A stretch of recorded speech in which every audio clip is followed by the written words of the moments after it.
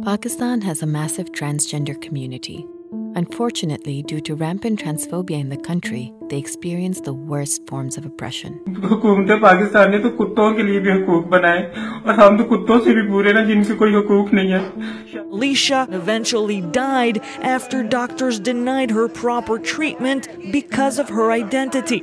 APTN decided to fight against transgender discrimination using a very powerful and insightful tool, the clap.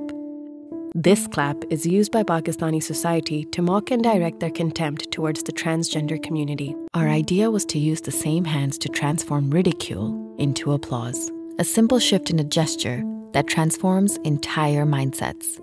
Change the clap. We launched with an online film, and for the first time ever, instead of being ridiculed, transgender people were applauded as accomplished, high-achieving Pakistanis.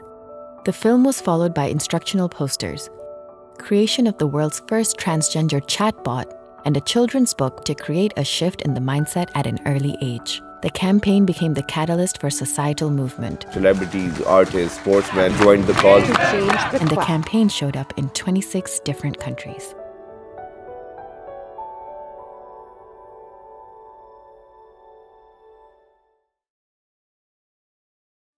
So this was a campaign that is much needed. It's very effective कि आप अपनी सोच भी बदलें और फिर. This led a Senate committee to approve the Transgender Person Bill, which would give transgender people full legal protection.